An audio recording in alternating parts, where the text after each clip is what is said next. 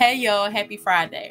I am back with the verse today from John chapter 15 verse 4 in the New Living Translation. Remain in me and I will remain in you.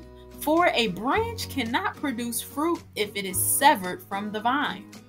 And you cannot be fruitful unless you remain in me. Now, notice that it said remain 3 times. So what does God want you to do? Remain connected. And in this world where people thrive on independence and being self-reliant, it's really hard to stay, with God. But that's what we have to do. Like, in order for us to thrive, in order for us to be successful, we have to stay connected to God because He is our source of everything that we need. It is so true, y'all. I'm telling you.